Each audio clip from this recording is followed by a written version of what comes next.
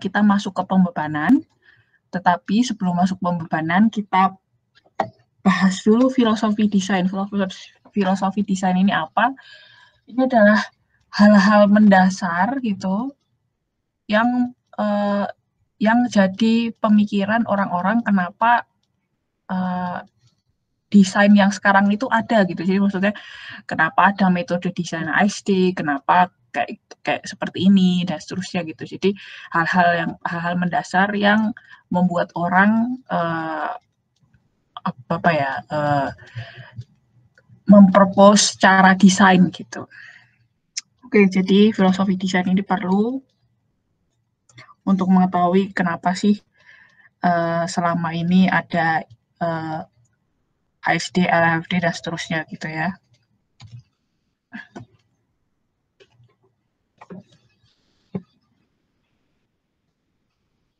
Leo, bisa tolong bacain?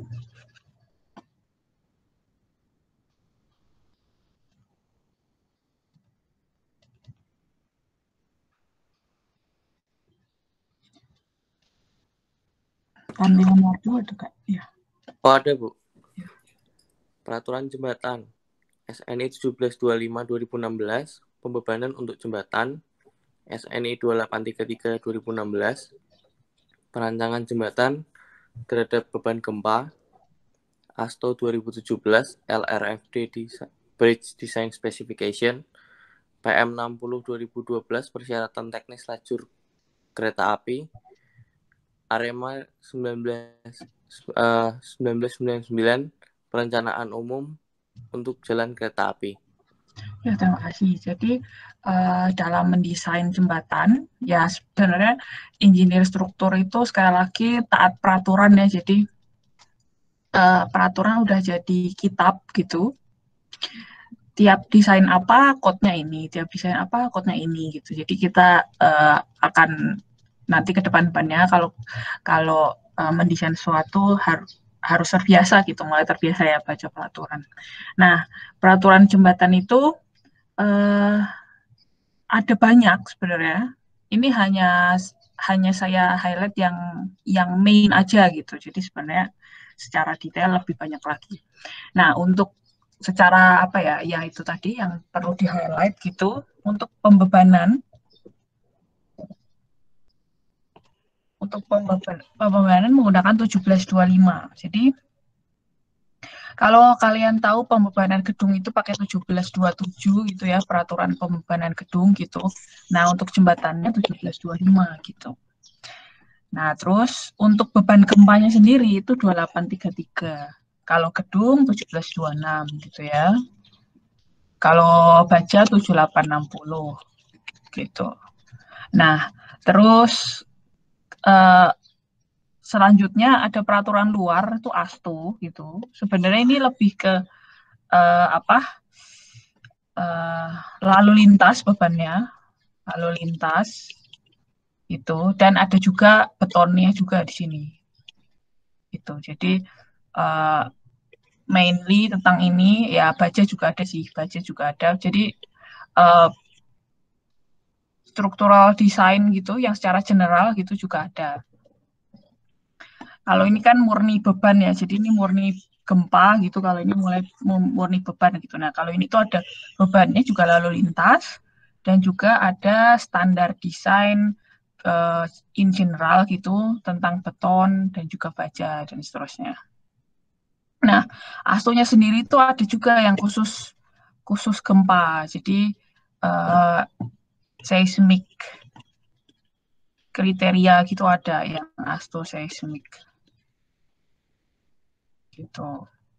Terus dari nomor 1 sampai 3 ini itu kalau jembatan kita adalah lalu lintas gitu. Jadi bebannya adalah beban lalu lintas seperti truk, lalu segala kendaraan yang di lalu lintas pokoknya ya, mobil dan seterusnya gitu. Nah, kalau yang 2 ini itu kalau jembatan kita itu jembatan untuk kereta api. Jadi kalau untuk kereta api kita memakai ini PM 60 2012 itu dalam negeri gitu ya. Arema itu American Railway dan seterusnya gitu. Ini punya Amerika gitu. Gitu. Jadi kalau kita mau mendesain jembatan lalu lintas berarti 1, 2, 3 ya gitu. Kebetulan untuk kuliah ini jembatannya adalah lalu lintas gitu. Jadi kita tidak akan membahas yang bebannya kereta api ya. Oke, nah ini adalah desain filosofi selama ini gitu ya. Di apa teknik struktur gitu, di rekayasa struktur gitu. Itu pasti kita ngomongin selalu aman sama nyaman. Aman sama nyaman. Selalu kita ngomongin dua hal ini aja, kayak apa ya, kacamata kita itu besarnya selalu ke sini gitu. Belum belum um, belum estetika dan seterusnya gitu. Jadi ini prioritas utama kita biasanya gitu.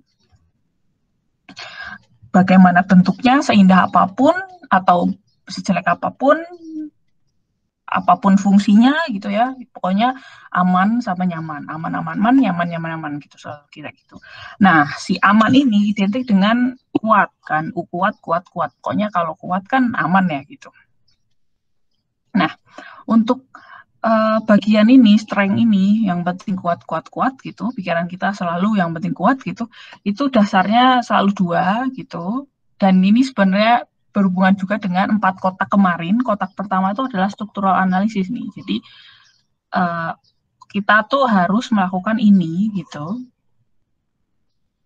yang dasarnya adalah teori elastisitas dan stabilitas. Pokoknya kalau ansruk itu kayak statika, ansruk 1 sampai ansruk 3 itu dasarnya tuh sebenarnya teori elastisitas sama stabilitas, di mana ada kesetimbangan gitu, lalu compatibility, ada hukum konstitutif gitu. Nah, ini semua sebenarnya adalah teori elastisitas dan stabilitas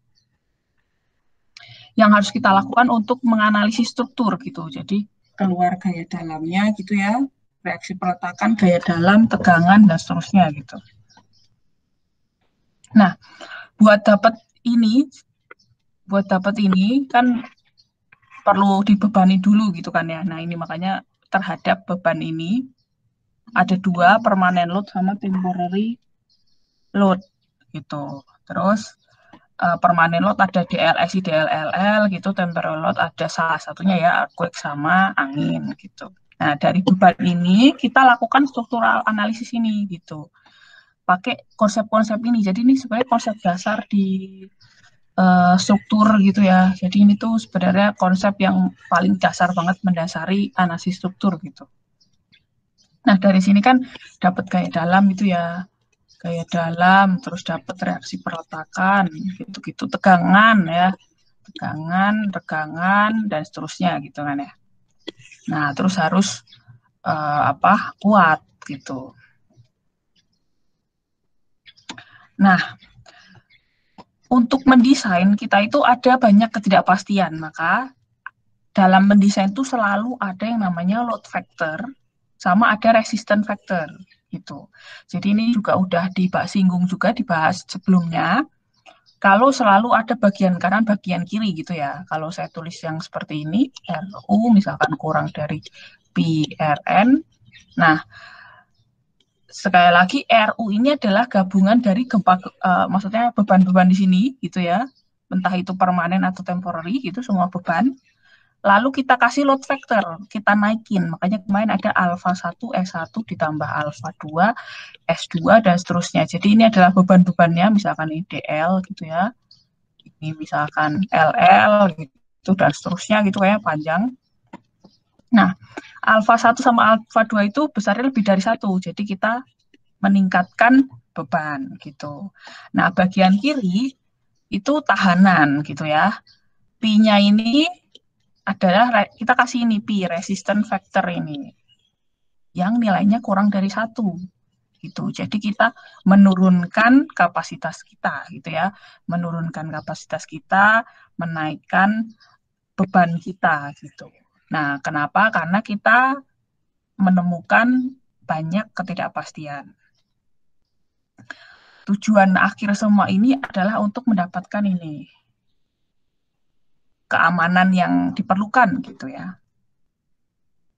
Nah, jadi kita kasih faktor-faktor kayak gini itu untuk mengakomodir ketidakpastian. Nah, sebagai catatan, kalau kalian itu confident enough gitu, semua terukur dengan baik, terus quality juga terukur dengan baik, dan seterusnya gitu, sebenarnya kalian bisa confident dengan SF yang rendah gitu ya. Jadi kalau kalian pokoknya makin confident kita bisa menurunkan SF kita. Nah, makin kita nggak confident, makanya SF-nya tinggi gitu. Jadi kalau teman-teman membaca peraturan mensyaratkan SF-nya tinggi gitu, nah itu karena mengakomodir ke in general gitu, itu tuh kurang diperhatikan, makanya pemerintah memasang SF yang tinggi gitu. Nah, tetapi ketika kita cukup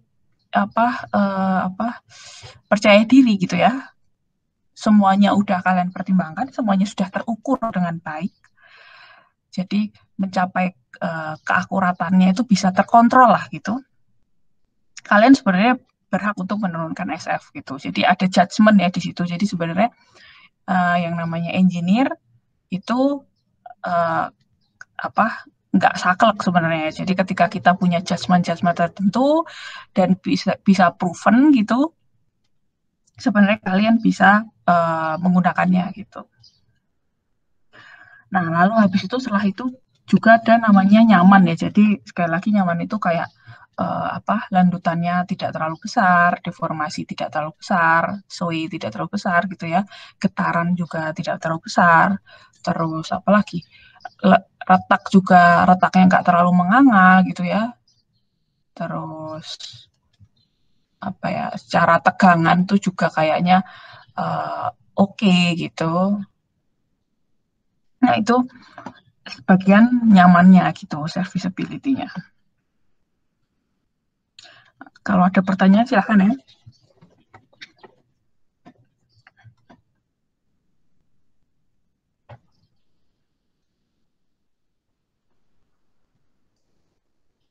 Eldo Harfianto bisa tolong bacain.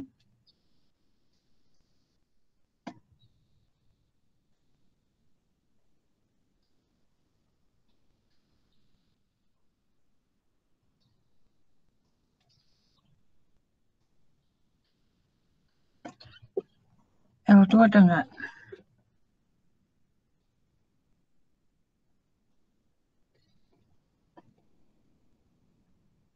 Eldo nggak ada. Henry Setiawan bisa tolong bacain. Bisa, Bu. Dasar perencanaan struktur jembatan. Struktur jembatan harus didesain sehingga memenuhi persyaratan. 1. Aman, 2. Nyaman. Oleh karena itu, jembatan harus didesain agar nyaman untuk digunakan dan tidak mengalami keruntuhan. Minimal selama umur rencana atau masa layan jembatan. Yang perlu disadari adalah bahwa dalam desain jembatan banyak sekali faktor ketidakpastian yang dihadapi. Ya, terima kasih. Jadi ini sebenarnya tadi udah udah dijelaskan gitu ya, udah diperjelas, diperdetail gitu. Kita selalu kacamatanya itu aman sama nyaman gitu. Bagaimanapun bentuknya, mau indah atau tidak, mau seperti apa, lokasinya dimanapun, fungsinya buat apa, pokoknya kacamata pertama kita itu adalah aman, yang kedua adalah nyaman gitu. Nah, terus habis itu makanya gitu ya,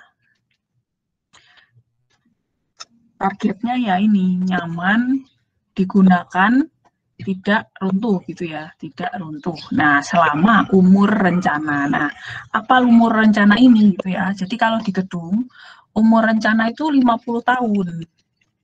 Kalau di gedung, kalau di jembatan itu 75 tahun gitu. Jadi kita itu sebenarnya cukup untuk disuruh mendesain selama umur rencana aja gitu. Jadi kalau lebih dari umur rencana, gedungnya kenapa-napa atau jembatannya kenapa-napa itu nggak apa-apa gitu. Nggak ada tuntutan untuk desain gedung atau jembatan yang tidak akan runtuh gitu, nggak ada gitu. Jadi Sebenarnya umur kita tuh cukup mendesain di umur rencana saja gitu. Nah, jadi kalau semua gedung-gedung ini gitu ya, semua gedung-gedung yang kalian temui gitu, sebenarnya mempunyai umur rencana 50 tahun gitu. Jadi kalau kalian beli apartemen gitu ya, itu sebenarnya kalau apartemennya udah tua gitu ya, berarti kalian bisa mikir-mikir ya, ya ini berarti kira-kira udah umur rencana seperberapanya gitu. Kalau udah 10 tahun ya 1/5 lah ya. Kalau udah 20 tahun ya mau menuju setengah tahun, setengah umur rencana maksudnya. Gitu. Jadi kalian bisa mempertimbangkan masak-masak gitu ya. Terus ya itu kalau jembatan 75 gitu. Jadi di peraturan sendiri men-state angka ini gitu. Terus sekali lagi udah dibahas juga kalau banyak ketidakpastian gitu ya. Dalam mendesain itu selalu banyak ketidakpastian. Sebenarnya nggak hanya desain ya, sebenarnya kalian di kehidupan sehari-hari itu juga banyak ketidakpastian gitu ya. Nah, tetapi kalau pola pikir engineer itu berusaha untuk melihat ke depan gitu. Jadi kalau misalkan udah tahu mau proses pengangkatan gitu, ya pikirannya udah di depan gitu. Pikirannya udah ke depan gitu. Dan nanti udah mikirin nanti saat ngangkat tuh ngapain aja, kemungkinan resiko di mana, saya perlu naruh seling itu di mana, misalkan segmennya ini gitu ya, ini ada segmen gitu, mau ngangkat apakah cukup satu aja di tengah gini, atau perlu 4 misalkan, atau perlu 2 aja gitu, dan seterusnya gitu. Nah, terus alatnya pakai apa gitu ya, butuh seling diameter berapa, dan seterusnya. Jadi kalau engineer itu udah pikirannya ke depan gitu, udah merencanakan ke depan gitu ya, gitu. Semuanya ini sudah direncanakan gitu ya, pakai apa dan seterusnya, metodenya dan seterusnya gitu, hingga juga resiko-resiko yang mungkin terjadi gitu. Jadi kalau engineer tuh pikirannya harus kayak gitu ya. Jadi bukan kayak wah ini ada tali sekian ya udah deh coba aja, taruh di mana ya, ya udah deh angkut aja gitu. Jadi nggak kayak gitu karena kita meminimalisir kemungkinan tidak nyaman dan tidak aman gitu. Misalkan jatuh, misalkan rusak, misalkan fail gitu ya. Soalnya ini juga mahal sih gitu. Ya ketika kita mikirin biaya biasanya. Ya ini sebenarnya ini semua orang mikirin ini ya gitu. Kalau engineer targetnya tuh ya ini sama ini gitu. Kalau ini sih semua orang pasti mikirin gitu. Jadi sebenarnya ya basic juga. Karena juga pasti naluri kita akan men-save pengeluaran yang tidak perlu gitu. Basic kita lah ya, basic manusia. Kalau bisa optimum gitu kan ya kalau manusia itu. Kalau bisa dipepetin gitulah ya. Nah, seperti itulah itu basic kita sebagai manusia. Nah, jadi itu kalau engineer pikirannya udah ke depan, udah mempertimbangkan segala hal yang dilakukan dan dengan apa dan juga resikonya gitu. Nah, tetapi kita ngerencanain kayak gini tuh juga masih ada kemungkinan miss gitu kan ya. Oh, misalkan ternyata pasang bautnya kurang ini, terus bautnya loncat gitu ya. Terus habis itu misalkan apalagi ternyata ada angin gitu dan seterusnya gitu. Jadi kayak gini aja kita udah merencanakan kayak gini, itu masih ada ketidakpastian. Nah, apalagi kalau tidak direncanakan gitu ya. Nah, makin kita yakin merencanakan secara detail gitu, kita sebenarnya bisa menurunkan SF tadi gitu. Jadi ini ya, SF tuh ada karena ketidakpastian gitu. Nah, makin kita yakin semuanya udah terlist dengan baik, semua material juga udah terukur dengan baik, bahkan kalian setiap ngangkat kalian perhatikan lokasi dengan baik gitu, misalkan pakai geometri kontrolnya baik gitu, pakai strain gauge-nya juga baik, semuanya terukur, semua kalibrasi juga udah, pokoknya semuanya udah gitu. Nah, itu kalian sebenarnya confident enough untuk menurunkan SF gitu. Nah, ketika kalian merencanakan aja enggak gitu ya, nah itu SF tuh tinggi banget biasanya gitu.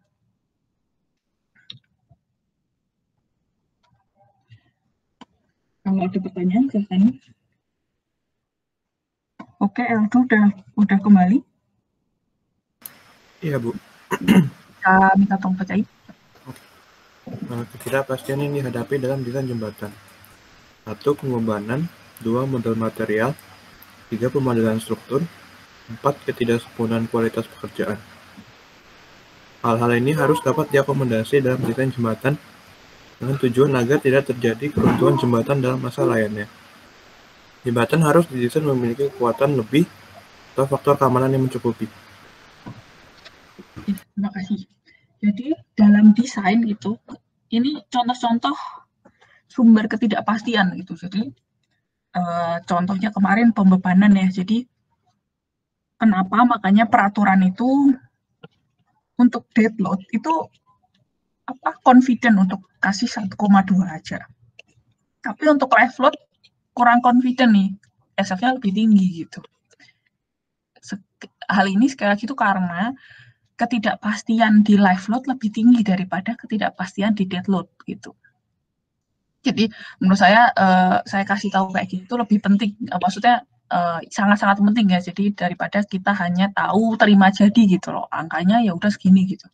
Nah ini ada sejarahnya, semuanya ini ada sejarahnya gitu. Jadi karena itu tadi live load itu kan berdasarkan traffic counting gitu. Traffic counting yang udah dilakukan gitu, lalu pakai probabilistik di mana kalau kalian belajar probability itu ada probability exceedance gitu. Jadi kita bisa ngambil 95% di sini, angkanya berapa. Nah, itu ada kemungkinan 5% terlewati gitu. Jadi kita mau ambil angka yang mana gitu. Kalau kita ambil mean gitu, berarti kita tuh membolehkan 50% oke, 50% terlewati gitu loh. Itu. Jadi kalau kalian melakukan survei kira-kira ya. Survei apapun gitu. Terus ya misalkan ini ya, survei jumlah orang yang bakal ke gym gitu kan, misalkan. Lalu rata-rata tuh ternyata 20 orang sehari gitu. Berarti nah ini tapi puncak banget gitu, itu bisa sampai 100 orang misalkan. Kalau ini 20, ini 100 gitu. Nah, pertanyaannya kalian mau buka gym gitu, terus kalian ya udah deh buat kapasitas 20 orang gitu. Atau buat kapasitas 100 orang gitu kan ya. Nah, kalau kapasitas 100 orang ini kejadiannya cuma kayak ya karena dia 100% gitu, kejadiannya itu secara frekuensi gitu cuma sedikit gitu. Sedangkan 20 orang ini hampir pasti kejadian karena dia rata-rata ya gitu. Nah, tetapi ketika lebih dari 20 orang berarti kan ya ini kan 50-50 kan, karena dia min sangat mungkin banget dia lebih dari 20 orang dan kalian nggak bisa mengakomodir gitu. Nah gitu, jadi kayak gitu ya idenya gitu. Jadi pembebanan itu ya itu ada confident ini rate juga gitu dibuat di probabilistik gitu, dan akhirnya diambillah angka 1,2 sama 1,6 gitu, kira-kira representatif lah gitu. Tapi tetap ya sebenarnya ada 50% terlampaui dan seterusnya gitu sebenarnya. Jadi pasti ngambilnya nggak 100% gitu. Ya, tapi itu tadi karena desain itu ya kita memang harus harus decision-nya gitu seperti apa gitu, harus ketemu di tengah memang. Nah, terus ketidakpastian di situ gitu ya. Terus habis itu model material, sebenarnya materialnya sendiri tanda tanya gitu.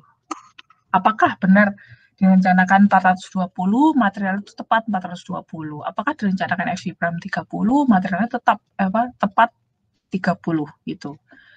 Dan jadi secara quality aja sebenarnya dipertanyakan ketepatannya gitu. Yang kedua itu ngemodelinnya gitu. Apakah kalian tuh kalau ngemodelinnya udah tepat gitu?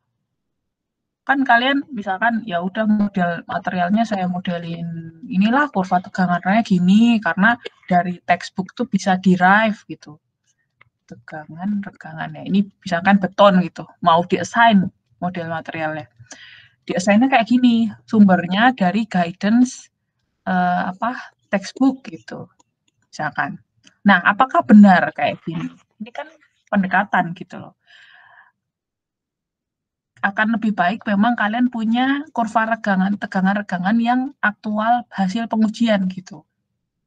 Ya, tetapi kan nggak semua bisa diuji. Makanya biasanya kita ngedesain itu pakai guidance yang udah ada gitu kan.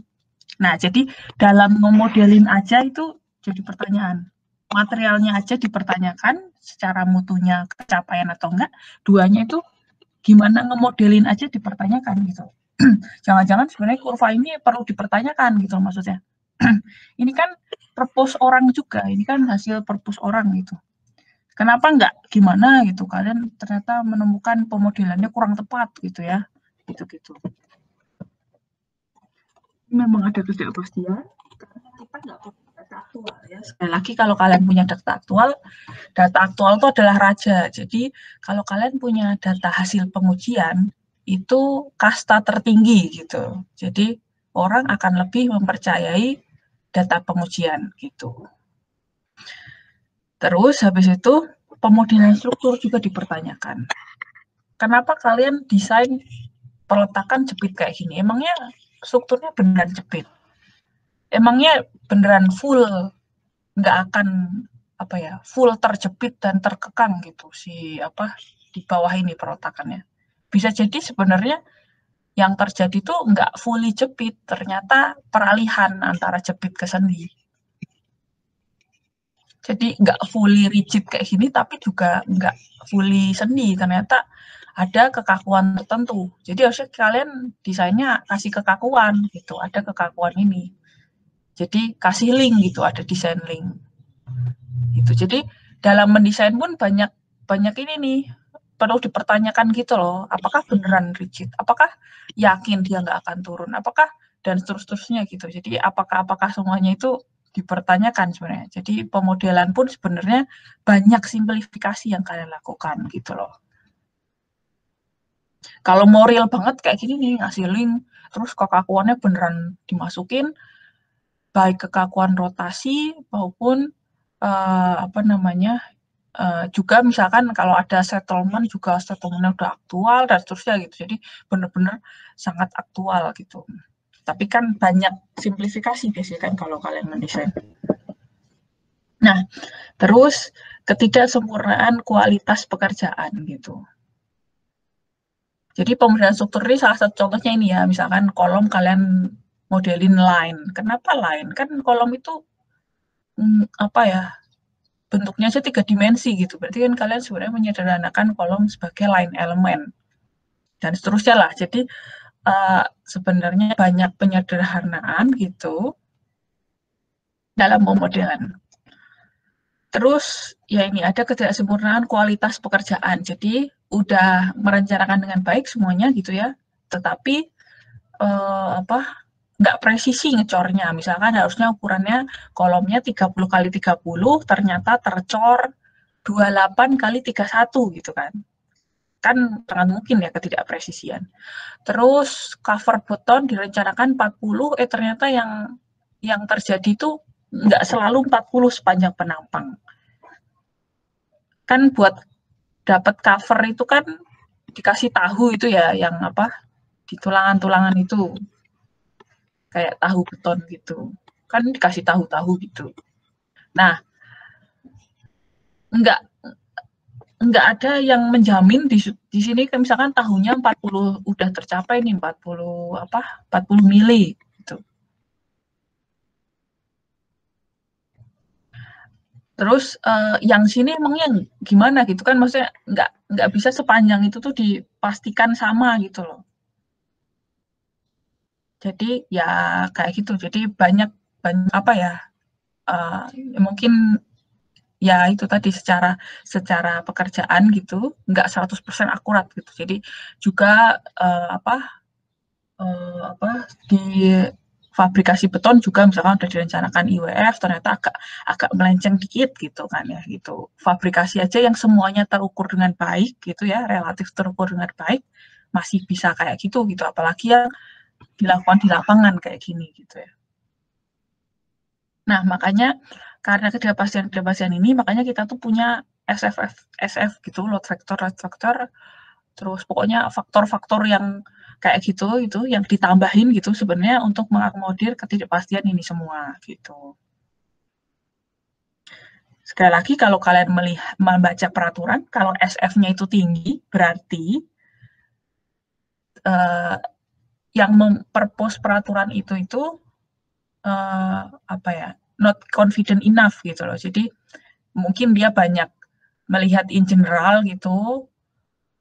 Misalkan kalau kalian baca peraturan saat konstruksi gitu, nah itu SF-nya tinggi banget tuh. Nah, mungkin pemerintah itu merasa saat konstruksi ini biasanya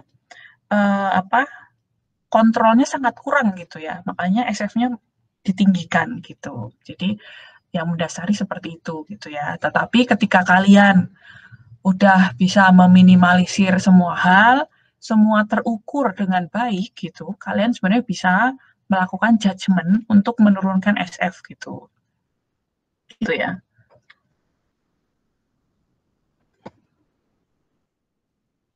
Taufan Rahman bisa membaca?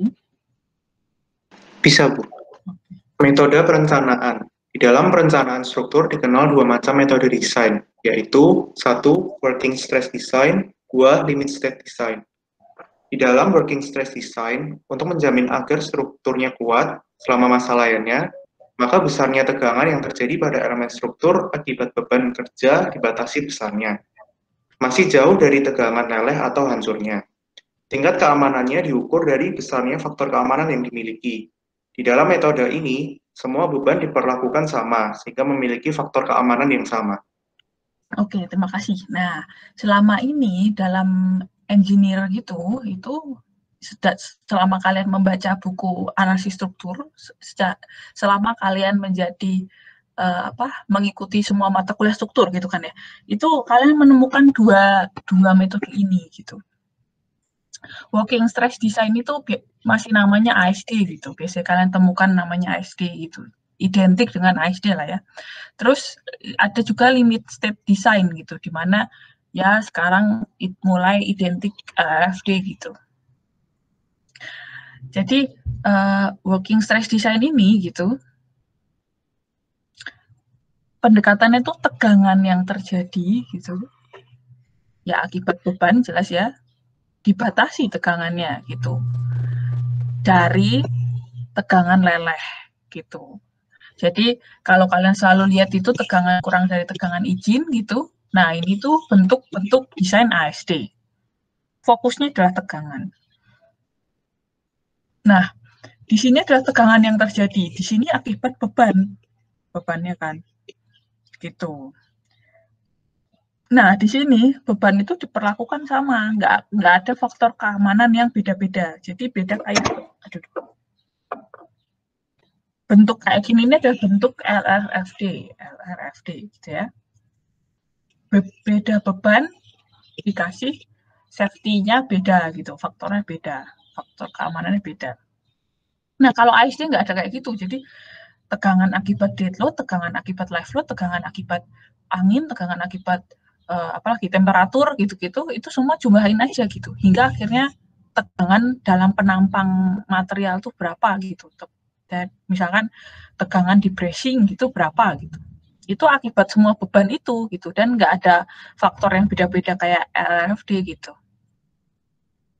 Nah, terus ini ada tegangan izin. Nah, tegangan izin itu biasanya diambil dari F yield gitu ya, tegangan yield gitu, diturunin gitu. Jadi si ini tuh misalkan kalau SF-nya 2 berarti ya misalkan F yield-nya 100 gitu, SF-nya 2 berarti izinnya 50 gitu biasanya kayak gitu. Pokoknya bentuknya kayak gini aja kalau ASD gitu ya. Nah, kalau RFD itu ada lagi bentuknya lain gitu. biasanya pendekatannya dari limit state gitu. Jadi limit state ya nanti bisa dibahas lebih lanjut ya limit state. Ya gitulah ya. Kalau ada pertanyaan silakan gitu. Oh ya, biasanya kalau baja masih ada ASD sama RFD gitu ya. Kalau pondasi biasanya pakai ASD aja tuh gitu. Jadi kalian akan banyak menemukan ASD di pondasi. Terus kalau kalau beton tuh udah RFD sih, udah nggak ada yang pakai ASD. Oh kecuali ngecek tegangan pre-stress.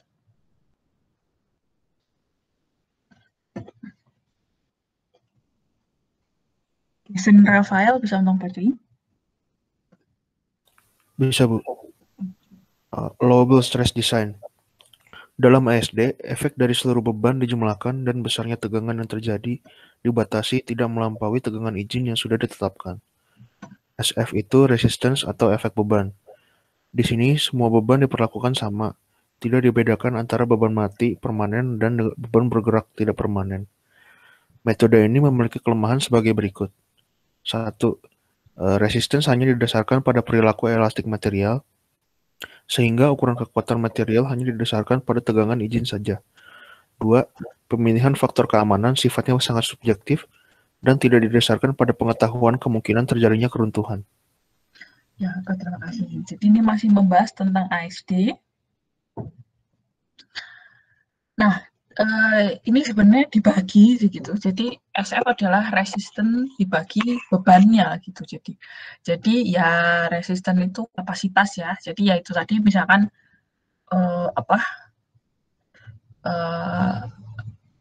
kapasitasnya si itu F yieldnya 100 gitu. Tapi yang terjadi, tegangan yang terjadi 50, berarti ya SF-nya 2 gitu. Terus ya ini intinya adalah tegangan yang terjadi tidak melampaui tegangan izin. Ya, ini udah dibahas juga ya sebelumnya.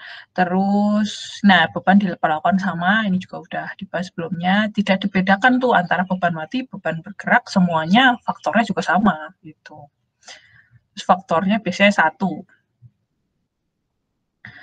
Terus, nah ini kalau ya ini beberapa kelemahan ya. Jadi resistennya didasarkan perilaku, elastis. Jadi karena kan tadi kan tegangan izin ya diambil dari tegangan leleh diturunin gitu ya biasanya tuh. Nah, jadi kalau kalian lihat pengujian gitu, kurva tegangan regangan gitu ya, misalkan baja gitu kan sebenarnya baja itu bentuknya gini. Lalu ada plateau gini, terus ada strain hardening gitu biasanya. Nah, yang lurus ini itu batasnya F yield kan gitu. Nah, biasanya ASD itu desainnya seputar di sini aja gitu. Jadi dia masih elastis materialnya. Dia belum meleleh gitu. Jadi nggak memperhitungkan ini nih gitu. Nggak. Jadi kalau kalian pakai FU di sini berarti kalian bukan desain ASD gitu. ASD biasanya tuh cuma berputar di sini aja. Jadi didasarkan pada perilaku elastis gitu. Ini kan masih elastis ya zonanya. Kalau udah lebih dari F yield, dia plastis. Gitu. Terus apalagi ya ini faktor keamanan ini tidak ya ini sifatnya subjektif tidak didasarkan pada pengetahuan kemungkinan terjadinya keruntuhan. Ya oke lah ya. Jadi ya SF-nya ya itu tadi ya. Terus kita menuju yang kedua.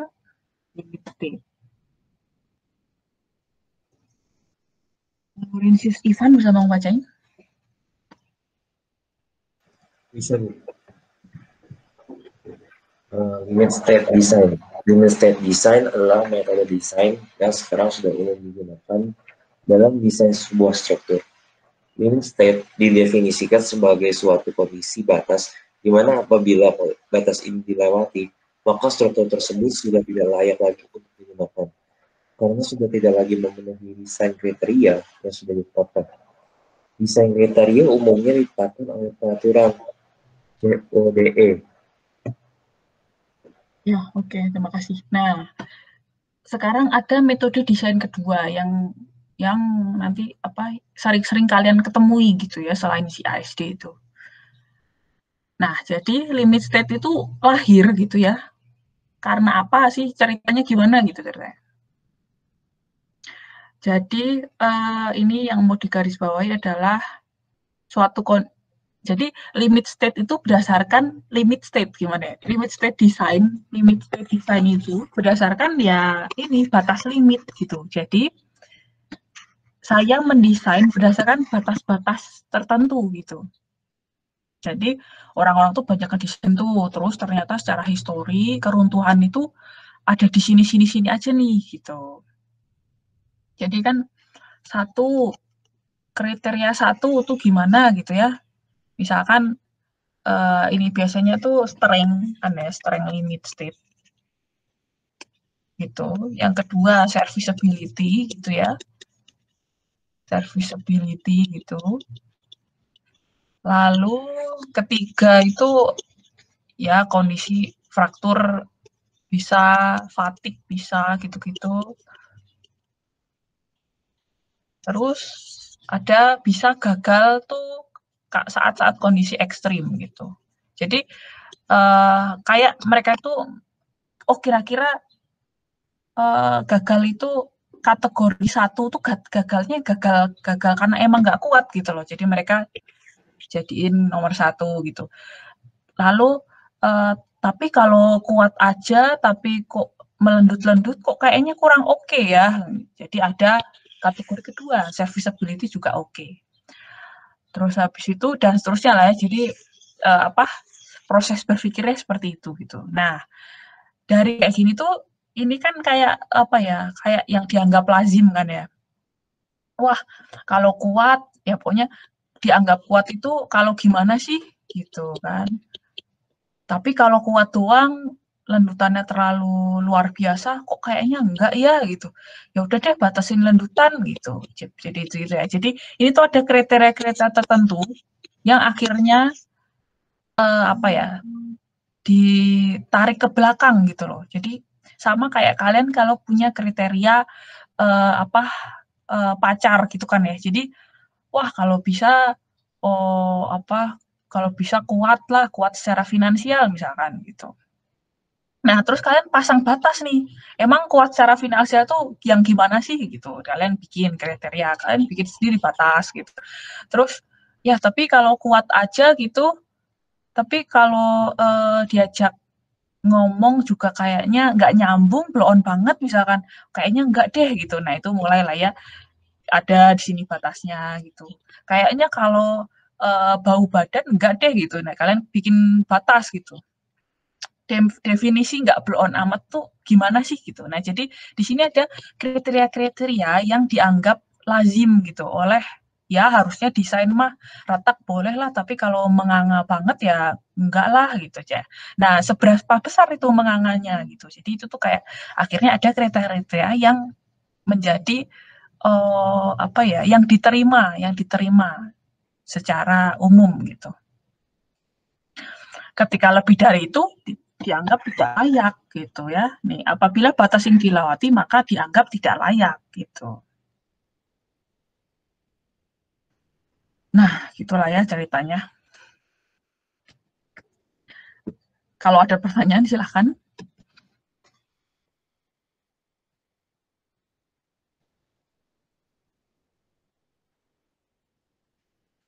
Juan Caleb bisa untuk baca.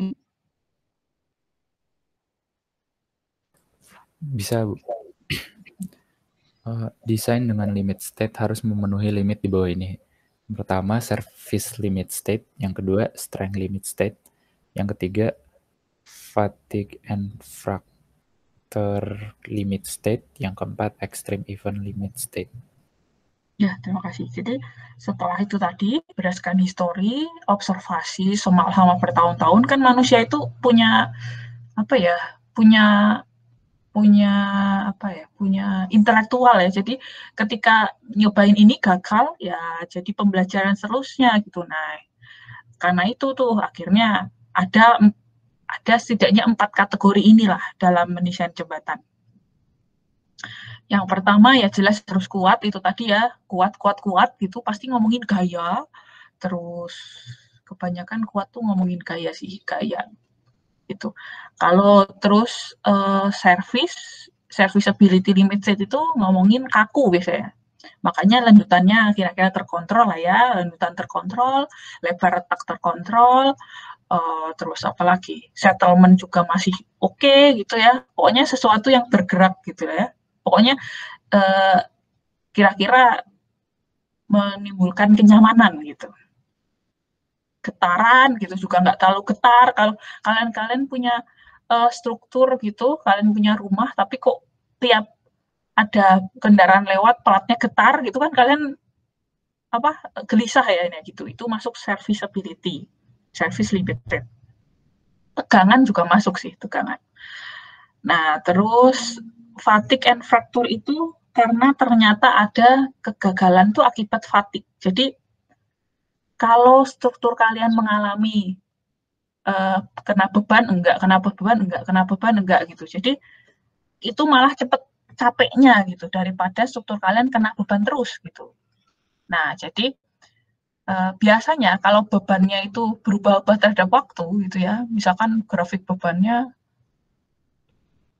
gini misalkan ya, gini gitu kan. Nah, biasanya beban dinamik tuh yang kayak gitu kan ya. Jadi beban terhadap waktu berubah-ubah. Jadi detik 0 nggak kena beban, nanti detik 1 kena beban. Nanti habis itu nggak kena lagi, nggak kena lagi, dan seterusnya gitu. Nah, jadinya kalau kayak gitu, struktur kalian tuh lebih mudah capek namanya, ini fatigue.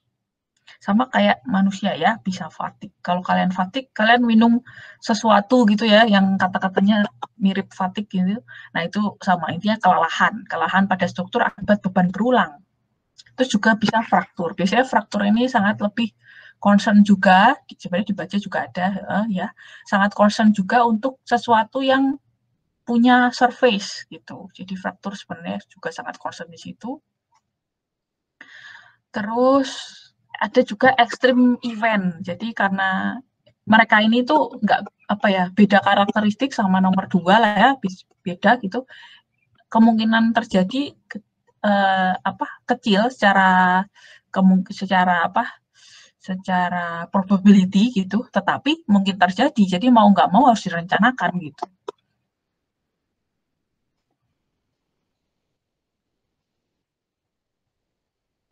Kelas bisa tolong bacain? Bisa. Batas daya layan, hubungan dengan kenyamanan, pembatasan, deformasi atau lanjutan, pembatasan getaran, pembatasan lebar retak, dan pembatasan settlement.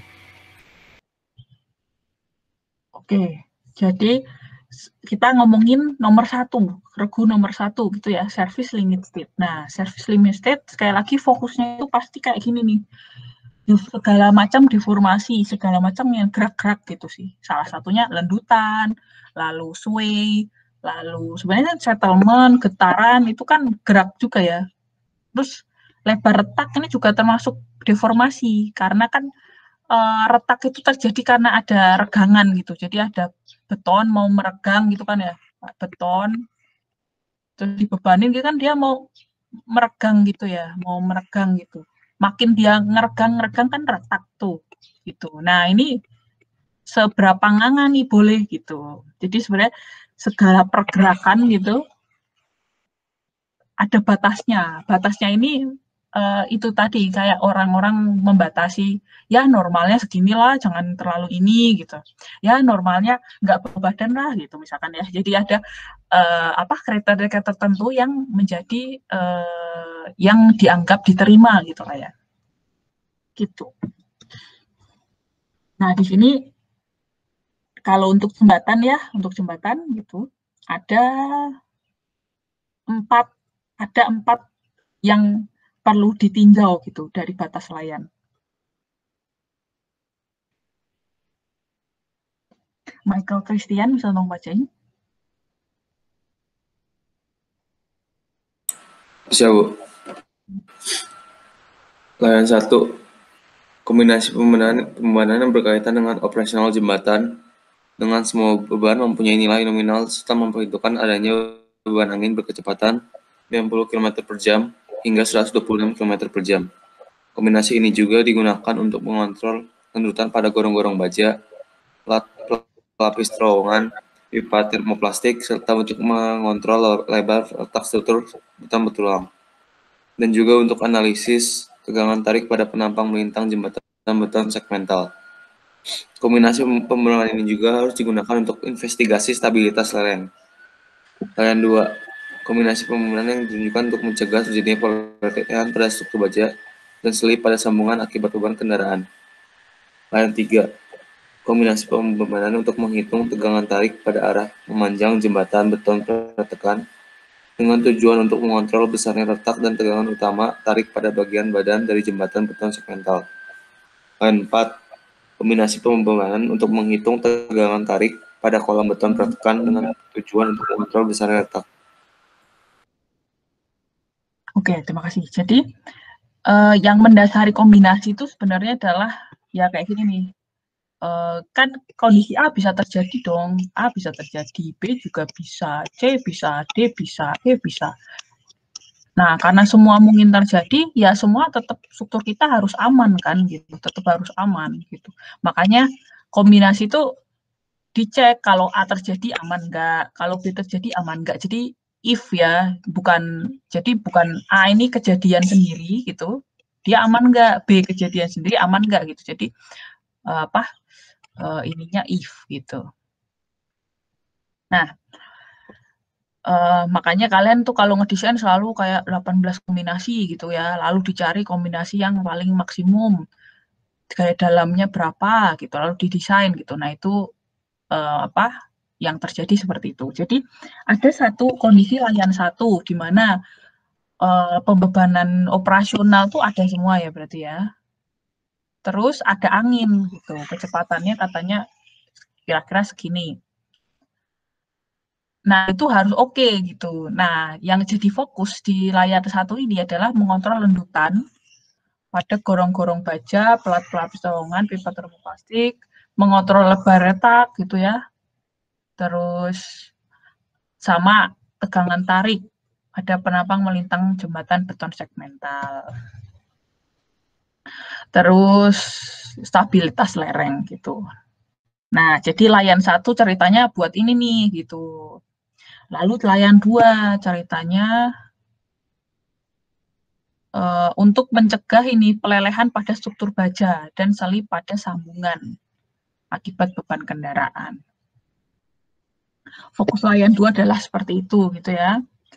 Lalu fokus layan 3. Layan 3 itu tegangan tarik arah memanjang. Kalau tadi arah melintang ya, ini arah memanjang. Buat pre-stress, terus mengontrol lebar retak juga, tegangan utama tarik pada bagian badan segmental. Nah, jadi tegangan utama sama tegangan normal beda ya. Jadi ini mekanika bahan. Kalau kalian dapat tegangan tegangan normal gitu, terus kalian tuh masuk ke lingkaran Mohr gitu, nanti kalian dapat prinsipal stressnya. Nah,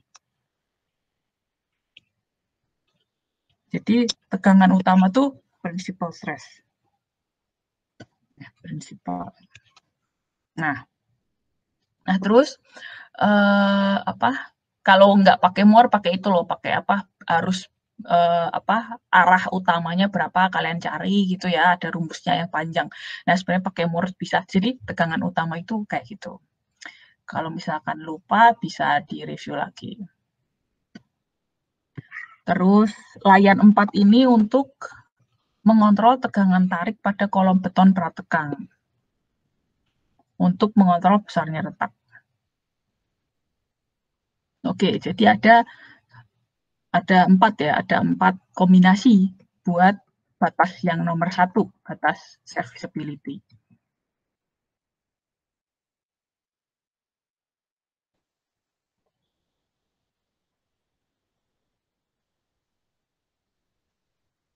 Ivan Mulyadi bisa tolong bacain. Oke, Bu. Batas fatigue dan fraktur. Hal ini erat hubungannya dengan beban yang berulang. Kerutuhan akibat fatigue harus dihindari dengan cara membatasi stress range yang terjadi akibat beban yang berulang, atau itu live load.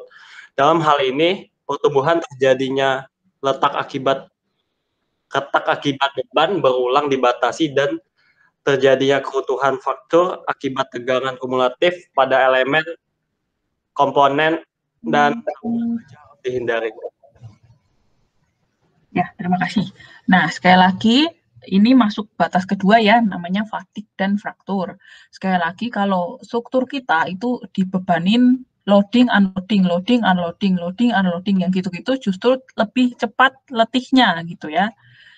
Jadi, terjadilah ini nih fatigue, jadi beban berulang, akibat beban berulang.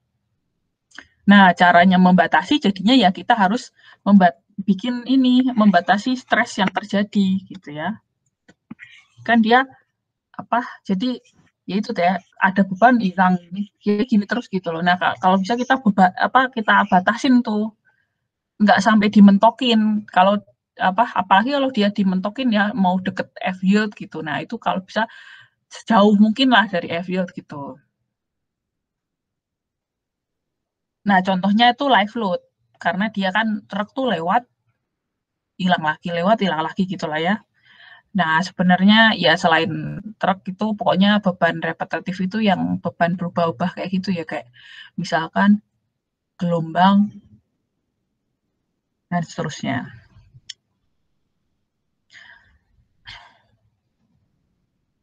Ya itu, pertumbuhan terjadinya retak akibat beban berulang dibatasi gitu. Keruntuhan fraktur akibat tegangan kumulatif juga dibatasin, dihindari gitu ya, komponen sama energi dihindari.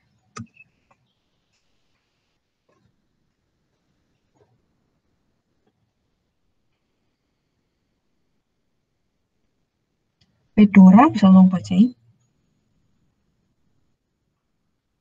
Iya, Bu.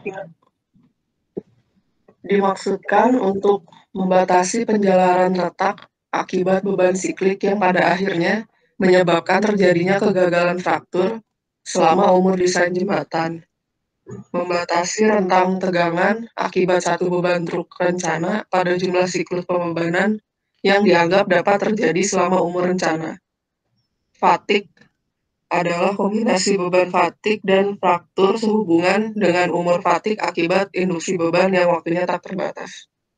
Ya, terima kasih. Jadi, kondisi ini tujuannya ini membatasi penjalaran retak gitu. Akibat beban siklik gitu. Terus dan juga yaitu biar nggak terjadi kegagalan fraktur selama umur desain jembatan gitu ya. Nah, ini langsung caranya gimana untuk membatasi itu gitu. Ya udah, jadi kita membatasi rentang tegangan akibat suatu beban truk rencana pada jumlah siklus pembebanan yang dianggap dapat terjadi selama struktur rencana. Jadi sekali lagi kita bikin batas ini tadi ya. Kalau bisa ya, kalau udah tahu bakal kayak gitu, ya jangan dipepetin ke F-yield gitu. Nanti makin men-trigger dia buat fail. Jadi kalau yang namanya fatigue ini erat kaitannya sama cycle. Jadi kalau terjadi beban repetitif sampai batas sekian dan terjadi selama 50 cycle. Nah, ketika cycle ke 51 ya dia udah drop gitu. Oke, kombinasinya cuma satu nih. Kan tadi kan layan tuh ada 4 ya gitu. Nah, fatigue ini ada 1. Kombinasinya cukup 1 aja. Ini kelompok ketiga sekarang.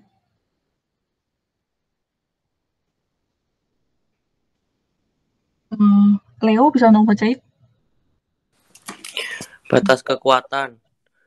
untuk memastikan adanya kekuatan dan kestabilan jembatan yang memadai, baik yang sifatnya lokal maupun global, untuk memikul kombinasi pembebanan yang secara statik mempunyai kemungkinan cukup besar untuk terjadi selama umur desain. Pada keadaan batas ini dapat terjadi kelebihan tegangan ataupun kerusakan struktural, tetapi integritas struktur secara keseluruhan masih terjaga.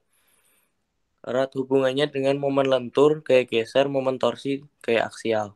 Ya, terima kasih. Ini adalah apa tadi nomor 3 ya berarti ya? Ya, nomor 3. Tujuannya adalah memastikan kekuatan dan kestabilan jembatan. Jadi ya itu kuat gitu ya. Terus ya stabil gitu. Jadi kuat, misalkan kalau penambangnya kuat semua nih, gede-gede semua, tapi nggak stabil ya, sama aja nanti jembatannya tuh fail gitu ya. Jadi misalkan kalian desain truss tapi nggak segitiga, desain truss tapi kotak, kan nggak stabil ya. Langsung aja segede apapun si ukuran trussnya langsung pasti fail gitu. Nah, kita nggak kayak gitu, jangan kayak gitu tuh, menghindari hal itu. Jadi kuat secara ini semua kuat gitu ya, dan juga stabil, jangan sampai terjadi progressive collapse. Terus ya sekali lagi sebenarnya cukup ke umur desain ya. Nah, ada catatan nih, boleh nih lewat dari, boleh terjadi kelebihan tegangan, boleh rusak gitu ya, tetapi sekali lagi nggak boleh progressive collapse. Jadi integritas struktur ini tetap terjaga gitu. Jadi misalkan ada satu penampang lewat tegangannya gitu, itu boleh gitu. Ada satu member rusak gitu, itu boleh gitu. Tetapi ketika tegangan itu terlewati, si member ini terlewati, atau satu member rusak gitu, nggak menimbulkan keruntuhan tiba-tiba gitu. Jadi bukannya nggak boleh sama sekali gitu ya, tapi boleh, tetapi tidak langsung runtuh strukturnya di sini maksudnya. Nah, erat kaitannya ngomongin gaya, pokoknya gaya ini ya, momen lentur, gaya geser, momen torsi, gaya aksial, pokoknya gaya gitu. Ngomongin kekuatan ini pasti ngomongin ini semua, ngomongin gaya dalam. Ada 5 ya berarti ya, ada 5 untuk kategori ini.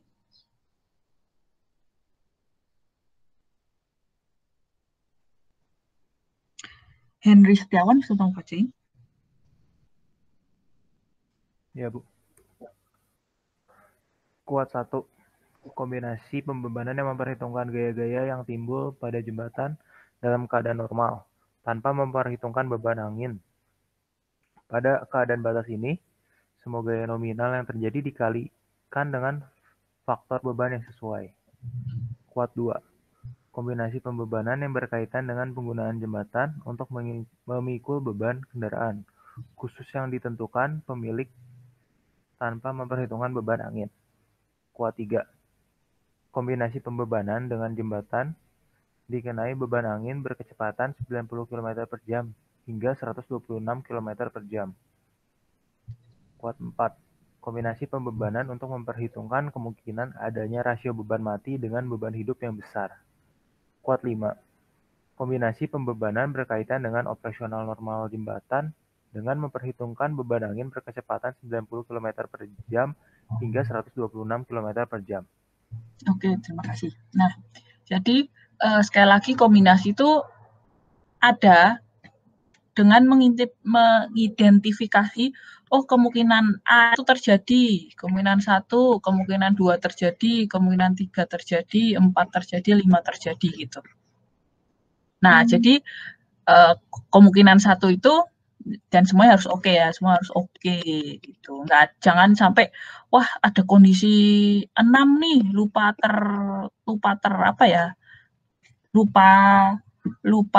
diperkirakan gitu.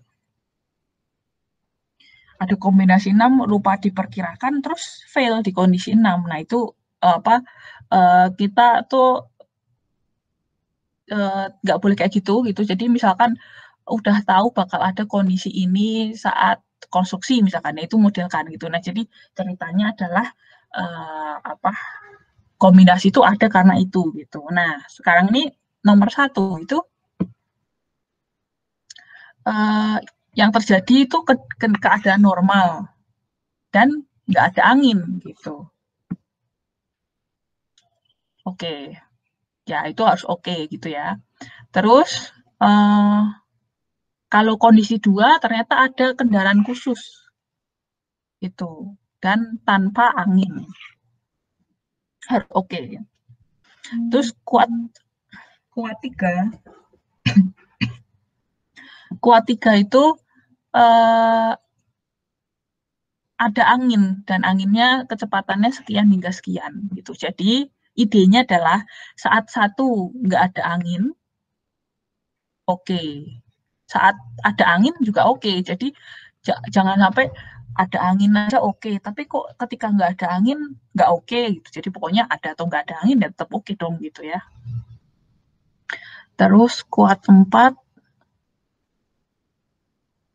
pembebanan untuk memperhitungkan kemungkinan adanya rasio beban mati dengan beban hidup yang besar. Oke, jadi ya ini fokusnya beban mati sama beban hidup yang besar.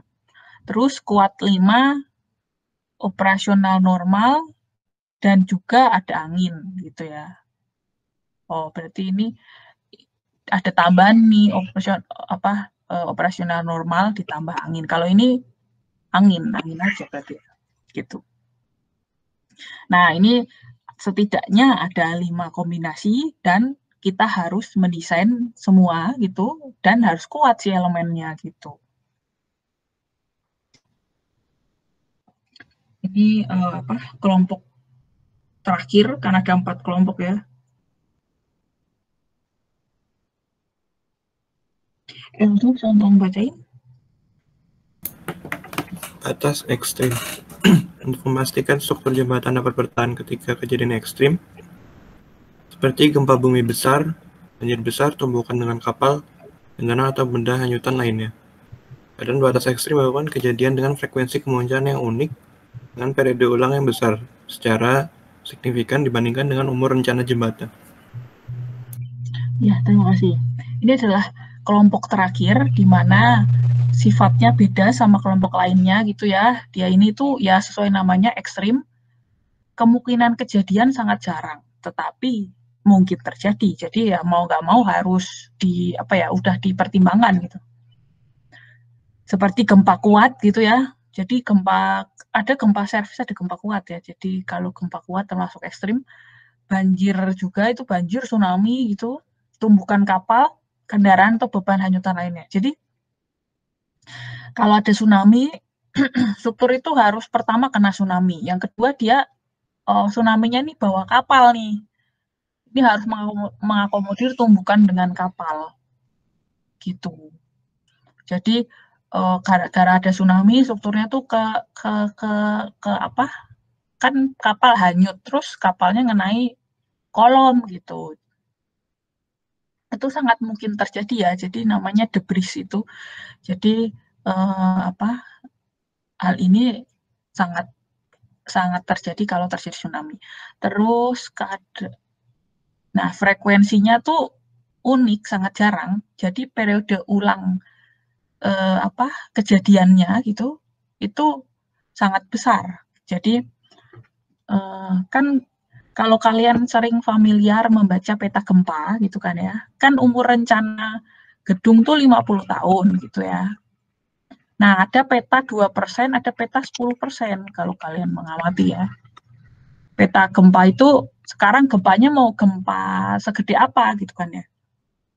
Nah, kalau 2% 50 tahun itu kemungkinan terlampaui itu 2%. Kemungkinan kejadian itu 2% selama 50 tahun. Kalau yang 10% 50 tahun ini, kemungkinan kejadian itu 10% selama 50 tahun gitu. Jadi kalian mau desain di level gempa yang mana gitu. Nah, 2% 50 tahun itu identik dengan gempa 2500 tahunan. Gitu. Jadi gempa yang datang itu umurnya 2500. Jadi secara selama 2500 tuh datang sekali gitu ya. Jadi periode ulang gempa 2500-an, 2500 tahunan. Nah, kalau 10% dalam 50 tahun terlampaui 10%, itu identik dengan gempa 500 tahunan gitu. Jadi beban pun kayak gini ya. Jadi mau mengakomodir level yang mana gitu. Nah, biasanya gempa kuat ini nih, kita peraturannya udah ke sini. Kalau buat gedung ya, kalau buat jembatan beda lagi ya, gitu. Ya gitu, ini maksud poin nomor 2 ya. Kalau ada pertanyaan silakan. Ada 2 nih kombinasinya dalam kelompok ini. Jason Rafael bisa tolong bacain? Iya, Bu. Ekstrem 1, kombinasi pembebanan gempa. Faktor beban hidup gamma EQ yang mempertimbangkan bekerjanya beban hidup pada saat gempa berlangsung harus ditentukan berdasarkan kepentingan jembatan. Ekstrem 2, kombinasi pembebanan yang meninjau kombinasi antara beban hidup terkurangi dengan beban yang timbul akibat tumbukan kapal, tumbukan kendaraan, banjir, atau beban hidrolika lainnya, kecuali untuk kasus pembebanan akibat tumbukan kendaraan atau TC. Kasus pembebanan akibat banjir tidak boleh dikombinasikan dengan beban akibat tumbukan kendaraan dan tumbukan kapal. Oke, terima kasih. Jadi apa namanya? Yang pertama gitu, kondisi pertama adalah ada gempa nih. Jadi setidaknya ada 2 kombinasi dalam kondisi ekstrim gitu ya, dalam kelompok batas ekstrim. Yang pertama adalah gempa kejadian gitu. Nah, di sini ternyata ketika gempa kejadian itu ada faktor beban hidup yang beban hidup itu boleh dikurangin ketika gempa kejadian ternyata. Jadi boleh nggak 100%. Nah, berapakah ada faktornya? Tergantung dari kepentingan jembatan. Nah, jadi logikanya gini, kalau misalkan ada gempa, jembatannya ini penting banget, kategorinya penting banget nih. Dia merupakan tulang punggung transportasi, mitigasi itu harus lewat transportasi ini gitu ya. Nah, jembatannya itu ada di situ misalkan. Ya, berarti dia beban hidupnya kan dia pasti akan beroperasi kan, jadi beban hidup ada gitu, beda sama jembatan yang bukan tulang punggung transportasi itu tadi, misalkan dia jembatan yang ketika ada gempa udah pasti ditutup gitu, ya berarti life load-nya boleh kita nolin gitu, jadi tergantung kayak gitu tuh ceritanya si ekstrem 1. Nah, ekstrem 2 ini gempa nggak kejadian gitu ya, tapi ada beban hidup terkurangi beban yang timbul akibat tumbukan kapal, tumbukan kendaraan, banjir, beban hidrolika lainnya. Kecuali akibat tumbukan kendaraan. Kasus pembebanan akibat banjir tidak boleh dikombinasikan dengan beban akibat tumbukan kendaraan dan tumbukan kapal. Gitu. Ya minimal ada dua kombinasi ini gitu ya. Nah nanti ketika kalian udah spesifik proyeknya, udah jelas-jelas akan ada kejadian apa gitu, itu kombinasi bisa ditambahkan gitu. Jadi udah spesifik dengan kejadian proyeknya gitu. Nah, ini adalah nama-nama dari bebannya. Ya, ini nggak perlu dibaca lah ya. Jadi intinya adalah beban itu ada apa aja gitu ya. Beban itu ada apa aja. Nah, ini ada sebanyak ini yang bisa kita identifikasi menjadi beban gitu. Ini di Indonesia ya, jadi nggak ada snow load gitu. Nah, kalau di luar negeri ada tuh beban salju gitu. Jadi sejauh mengidentifikasi di Indonesia itu ini. Ini semua diambil dari SNI 1725 ya. Nanti SNI juga diberikan.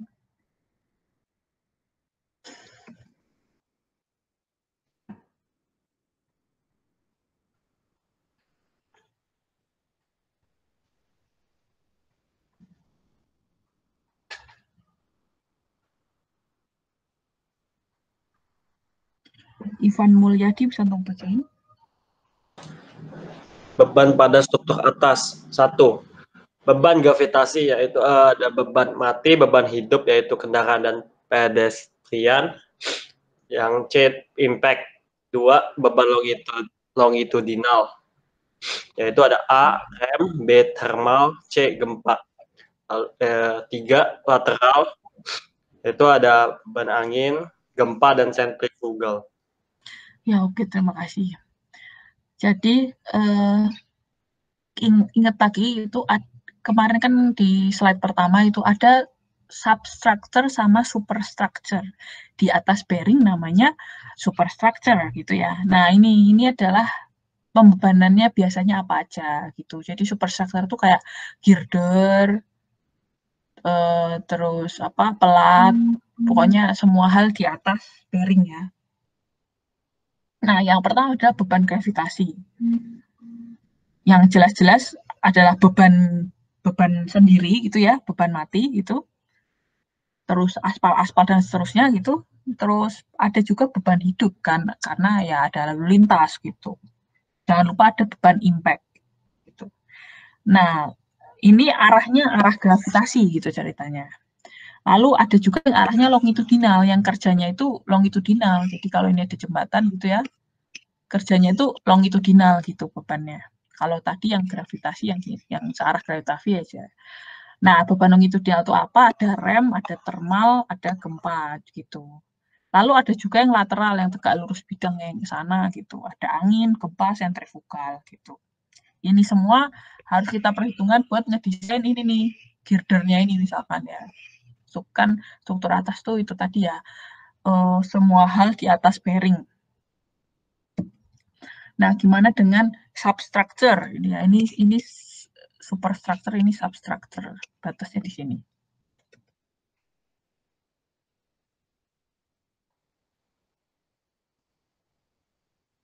Juan Caleb bisa untuk berarti.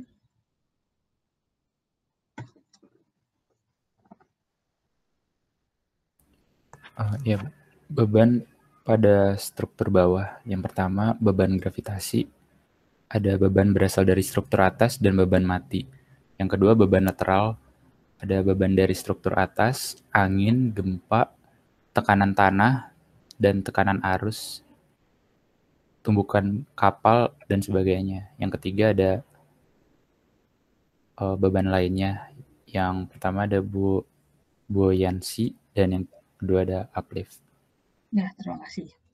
Jadi di bawah bearing ini ya, ke bawah itu ada beban yang arahnya gravitasi gitu. Nah, yang pertama itu berasal dari reaksi perletakan si girder itu. Jadi kan apa namanya, struktur bawah itu start dari pier head ya, pier, pondasi gitu. Gitu. Nah, jadi reaksi perletakan yang di struktur atas tadi masuk ke sini gitu. Semua reaksi perletakan disalurkan ini ya. Jadi DOF itu kan ada kalau sendi gitu kan berarti ya tiga-tiganya disalurin ke sini gitu. Kalau fully DOF ya berarti semua inilah ya, semua pergerakan di sini gitu. Nah, ini harus ditransfer ke sini karena load path-nya itu. Gitu. Ini beban dari struktur atas. Nah, belum lagi dianya juga punya beban sendiri. Jadi si pier head ini punya berat sendiri, pier punya berat sendiri, pondasinya juga punya berat sendiri gitu. Itu juga jangan lupa untuk ditambahkan gitu. Buat mendesain dirinya sendiri gitu ya. Buat mendesain si pier head di sini jangan lupa ya berat si pier head juga dihitung gitu. Terus ada beban lateral. Ya ini bisa dari struktur atas, sekali lagi ini DOF itu karena ada banyak gitu. Jangan lupa, jangan cuma vertikalnya doang gitu maksudnya. Terus ada juga beban angin, gempa, tekanan tanah, tekanan arus, tumbukan kapal, dan seterusnya. Dan juga ada buoyancy dan uplift kalau ada ya. Jadi tergantung juga proyeknya ada enggak buoyancy. Nah, ini tuh adalah nama-nama bebannya gitu. Jadi tiap beban tuh dinamain. Ini sekali lagi diambil jadi SNI 1725. Gitu. Nah, jadi beban dead load itu disebut MS gitu loh. Terus beban SIDL gitu MA. Lalu tekanan tanah dinamain TA. Terus beban pelaksanaan ya PL. Terus prategang PR gitu. Kalau di ASTO PS sih prategang. Terus transien itu ada ini nih, ada banyak juga. Jadi beban permanen atau transien kan. Yang transien ada banyak juga. Susut rangkat ini SH ini pasti diambil dari kata shrinkage gitu ya. Terus akibat rem dinamain TB. Sentrifugal di namain TR. Kalau di ASTO CF. Terus TC itu tumbukan kendaraan. Terus tumbukan kapal TV. Untuk gempa namanya EQ gitu. Terus kalau beban friksi namanya BF. Beban lajur ini D sama T ini live load ya, live load. Ada beban lajur D dinamain TD. Lalu ada live load yang truk, beban truk itu namain TT. Pejalan kaki, oh ini juga ya berarti live load. Tapi kalau ada aja, kalau di struktur kalian ada pejalan kaki ya berarti ada beban pejalan kaki. Itu TP. Terus penurunan SE, ini pasti dari kata settlement gitu ya. Lalu temperatur gradien namanya ET. Kalau di ASTO namanya TG. Terus kalau temperatur uniform temperatur EUN. Kalau di ASTO itu TU. Gaya apung EF gitu, beban angin pada struktur EWS, beban angin pada kendaraan EWL. Beban arus EU. Nah, jadi ada angin, jadi kan kalau kalian punya struktur ini ya, punya struktur jembatan gitu. Nah, ada angin yang kena di strukturnya gitu, langsung kena si strukturnya, itu namanya EWS ini. Tapi ada juga misalkan struktur lewat, struktur lewat, kendaraan lewat gitu ya. Nah, misalkan kita kereta ya yang panjang soalnya, terus anginnya tuh kena di kereta, gitu. Nah, ketika angin kena di kereta, ini jangan lupa disalurkan ke strukturnya, makanya ada namanya EWL. Nah, ketika kan harusnya kan ditransfer ke struktur ya, harusnya transfernya ke sini nih, selevel sama si struktur gitu kan ya, gitu. Nah, jangan lupa dia punya titik tangkap. Jadi transfernya selain gaya yang gini, ada momennya, momen yang ke sana nih, gitu ceritanya. Jadi ingat-ingat lagi statikanya. Kalau kalian punya cantilever gini ya, kalian nggak mau ngecek cantilevernya, mau tahu gaya dalam di sini aja gitu, kan ini kalian pindah ya, jadi hijau deh. Kalian pindah ke sini gayanya, jangan lupa ada momennya gitu ya. Sama prinsipnya kayak gitu. Jadi ada angin kena di struktur dan juga ada angin kena di kendaraan. Apa ada pertanyaan sampai sini?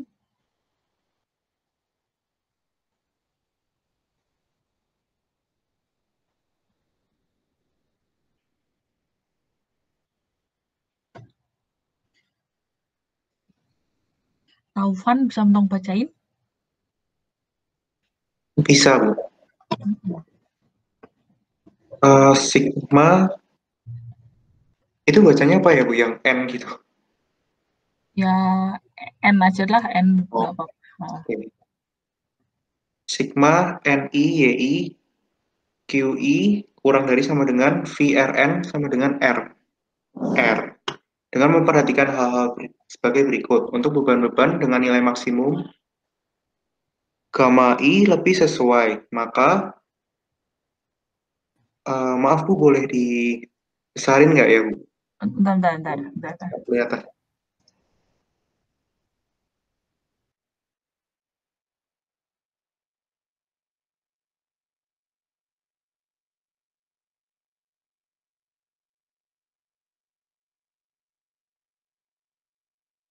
Dengan memperhatikan hal-hal sebagai berikut. Untuk beban-beban dengan nilai maksimum gamma I lebih sesuai, maka NI sama dengan ND kali NR kali NI lebih besar sama dengan 0,95.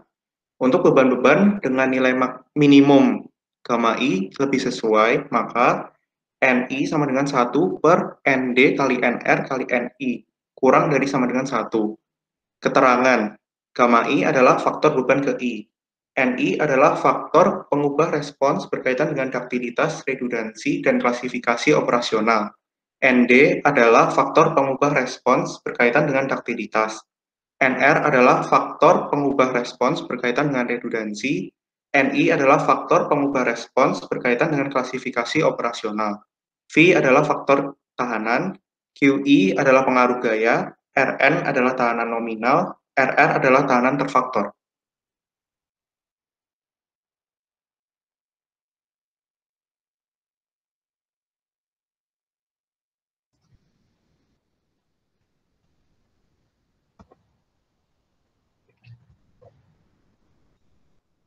Ya, terima kasih. Jadi ini tadi kita balik lagi ke RRFD gitu ya, tapi yang sekarang kita udah membahas yang ada di 1725 gitu. Nah, kita selalu punya dua ini ya. Bagian kiri ini adalah bagian beban gitu. Lalu bagian kanan tuh tahanannya gitu ya. Lalu sekali lagi konsep RFD yang bagian beban kita naikin gitu ya, bagian tahanan kita turunin gitu. Turunin. Nah, sama kayak itu tadi sama kayak identiknya itu, yaitu kalau kita kalau impian suka setinggi mungkin gitu kan ya, tapi kalau kemampuan kita sukanya ya under ekspektasi gitu ya.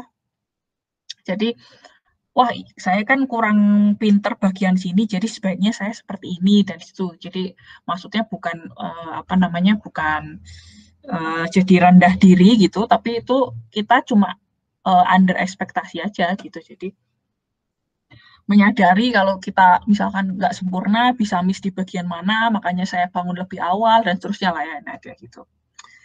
Nah, jadi bagian kiri ini tuh ngomongin beban. Nah, jadi I-nya ini beban ini, si Q ini beban, si ini nih NI gamma I-nya ini yang bakal lebih dari 1, yang digedein tuh nanti bakal si NI sama gamma I-nya ini gitu. Nah, NI itu apa? Kayak gini ya. Untuk dengan nilai maksimum gamma I itu pakai yang ini. Kalau nilai minimum gamma I pakai yang ini gitu. Nah, si N ini itu adalah hasil dari daktilitas, redundansi, sama operasional, ini kayak fungsinya gitu. Jadi seberapa besar kita membesarkan, ternyata faktor yang penting itu adalah daktilitas, redundansi, dan operasional gitu ya. Nah, ini pertama daktilitas. Ya udah ini nggak usah disebutin aja ya. Jadi intinya adalah, ini saya aja ya langsung.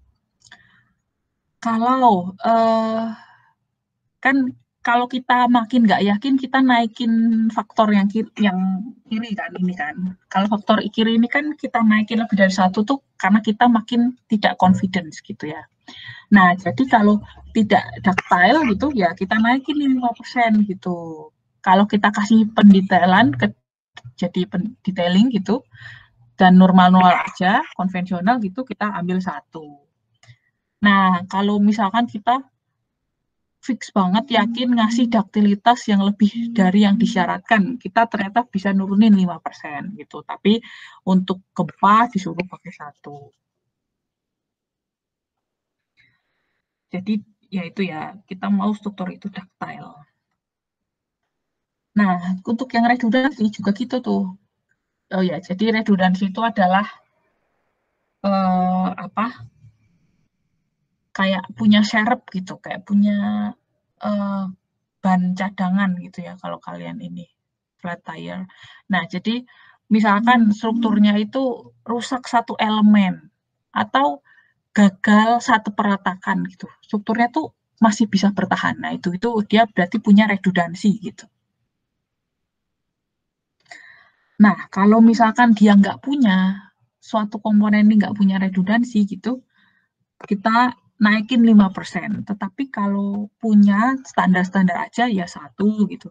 Kalau kita udah pasang redundansi yang sangat yakin, banyak gitu, kita boleh nurunin 5%.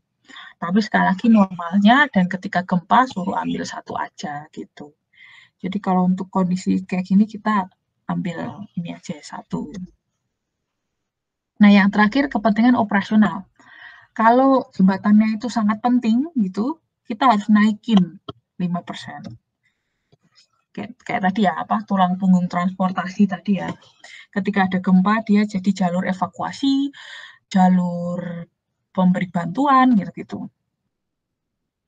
Kalau jembatan biasa aja gitu, tipikal ambil 1.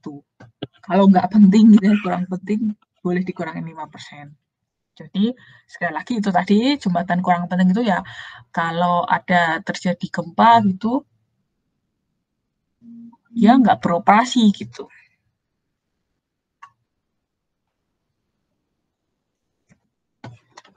Nah, ini adalah kombinasinya gitu. Tadi kan sebenarnya kita udah bahas ya.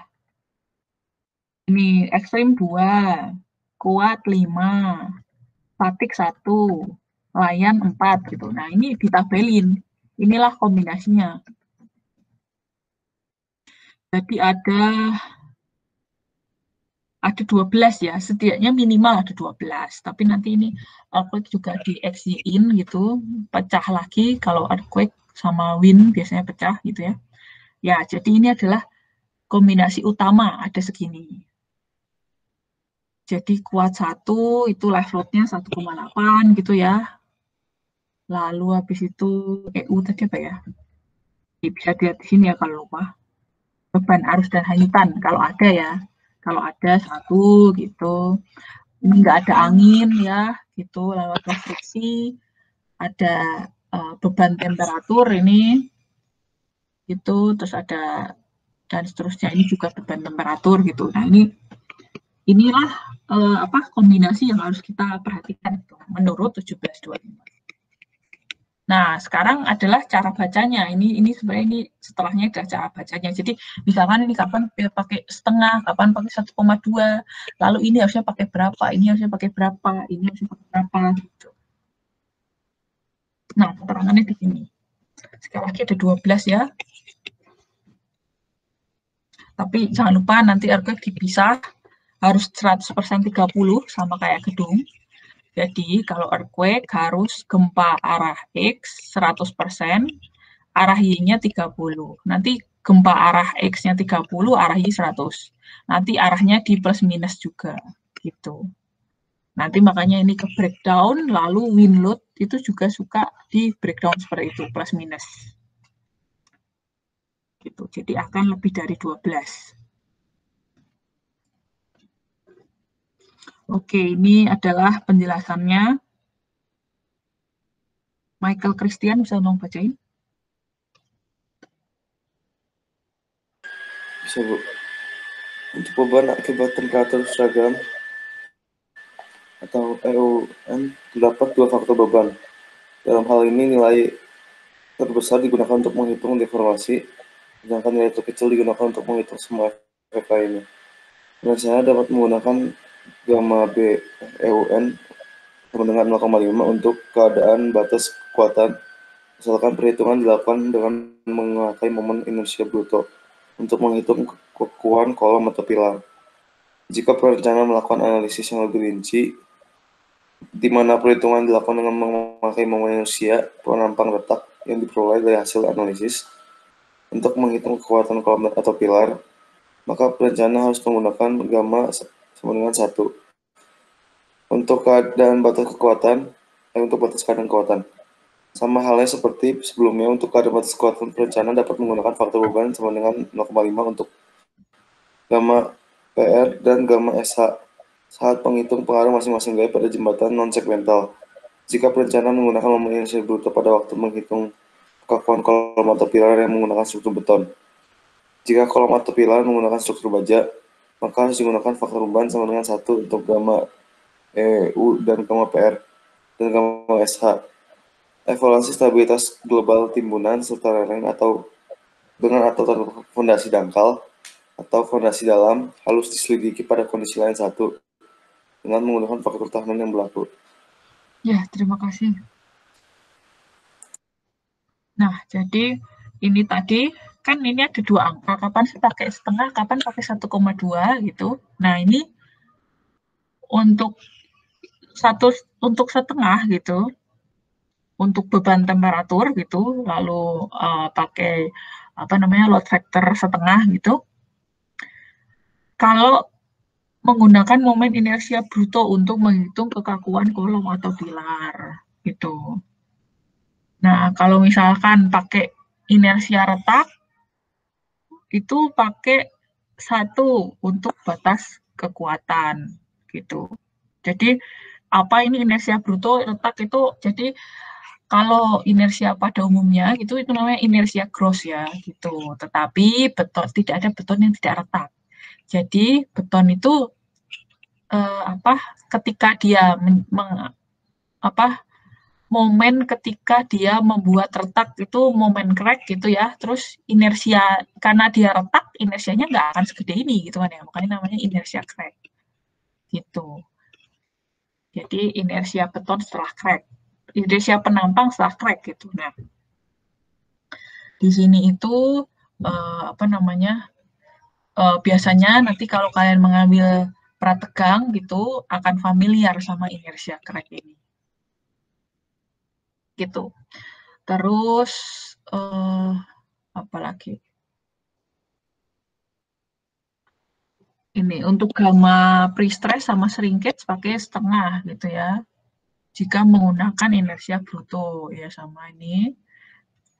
Jika kolom atau pilar menggunakan struktur baja menggunakan faktor 1 untuk gamma temperatur uniform sama pre-stress sama shrinkage gitu. Lalu ada tambahan informasi yang ini gitu. Nah, jadi peraturan itu udah ngatur-ngatur kayak gini gitu ya. Sekali lagi, kenapa? Karena dia udah berdasarkan historis. Lalu akhirnya mereka kayak mempropose, ya udah deh ikutin guidance ini gitu. Ketika kalian ikutin pasti aman dan nyaman gitu ceritanya. Nah, jadi membaca peraturan itu kita ubah mindset aja gitu. Jadi anggap aja peraturan ini seperti guidance gitu. Jadi ketika kita nggak tahu mau ngapain, ketika kita tersesat gitu, kayak kitab suci juga ya berarti ya. Kalau kita nggak tahu mau ngapain, kita tersesat di kehidupan ini gitu kan ya, kita buka kitab suci tuh. Harusnya saya tuh ngapain gitu kan.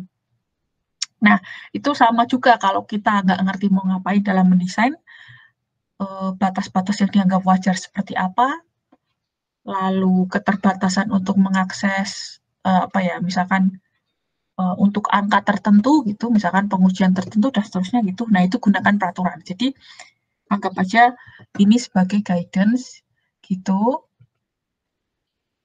bukan sebagai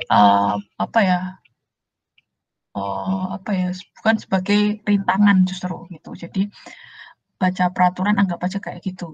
Oh, disuruh pakai 1, oh ya udah pakai aja gitu. Jadi kalau kita nggak tahu ya itu tadi kita lost gitu ya, silahkan anggap peraturan ini sebagai guidance gitu. Jadi jangan jadi beban gitu maksudnya.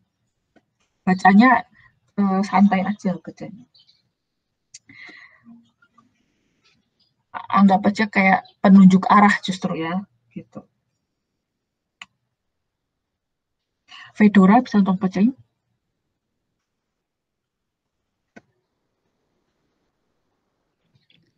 Untuk jembatan box girder baja yang memenuhi ketentuan pada peraturan perencanaan jembatan baja, faktor beban untuk beban kendaraan TT dan TD harus diambil sebesar 2. Faktor beban untuk beban gradien temperatur ditentukan berdasarkan kondisi pekerjaan. Jika tidak ada hal yang bisa menyebabkan perubahan nilai, maka gamma TG dapat diambil sebagai berikut. 0 untuk keadaan batas kekuatan dan keadaan batas ekstrim.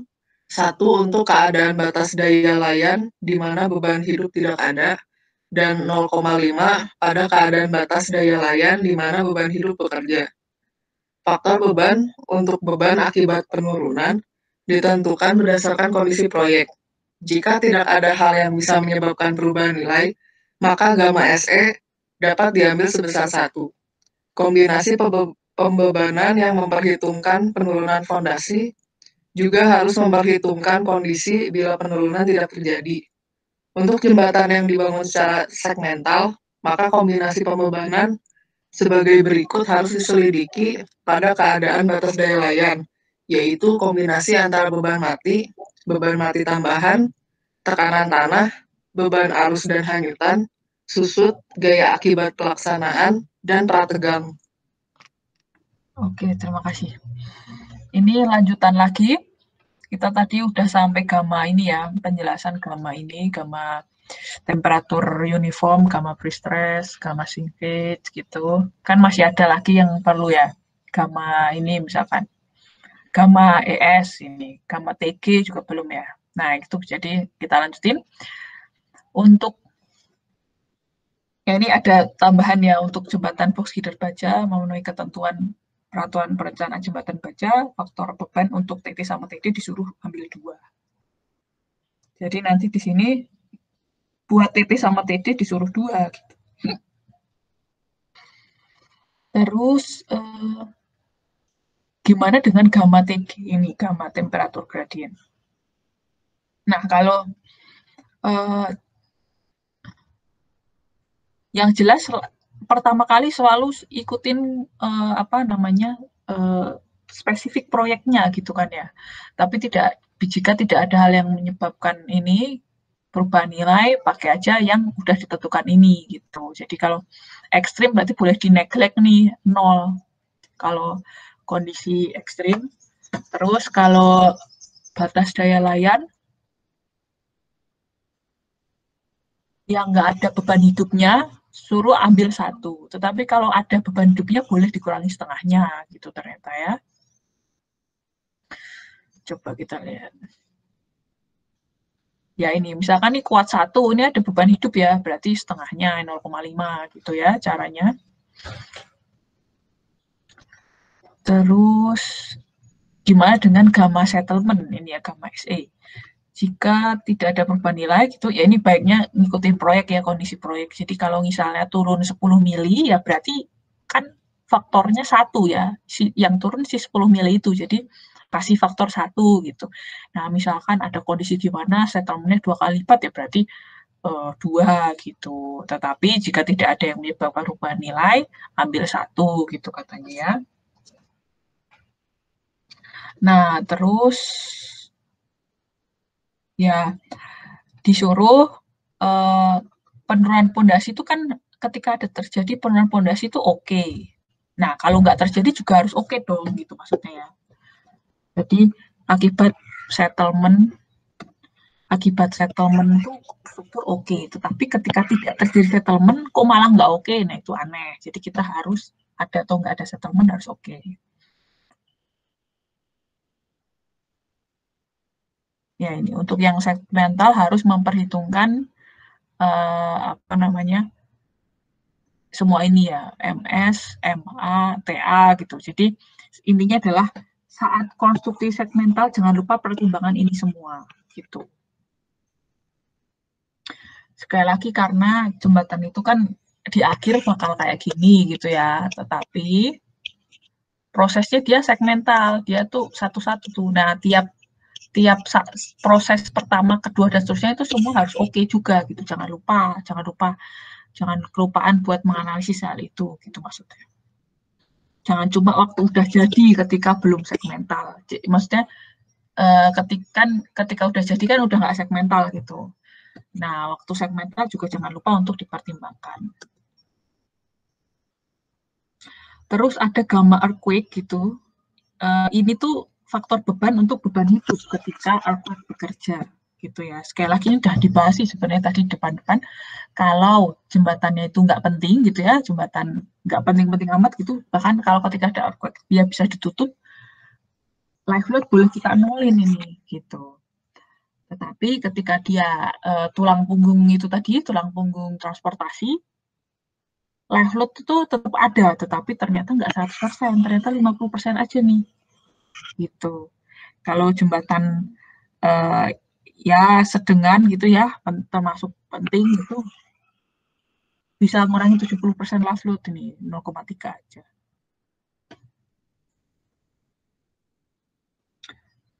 Apa ada pertanyaan? Jadi apa namanya? Kombinasi itu berhenti sampai sini slide-nya. Nah, ini nih sampai sini ini udah ngomongin kombinasi, udah jelasin ini semua. Jadi harusnya udah bisa identifikasi kombinasinya apa aja. Nah, terus mulai dari slide ini kita membahas satu-satu bebannya gitu. Jadi kita ngebahas satu-satu bebannya gitu. Nah, untuk kuliah hari ini sampai sini aja.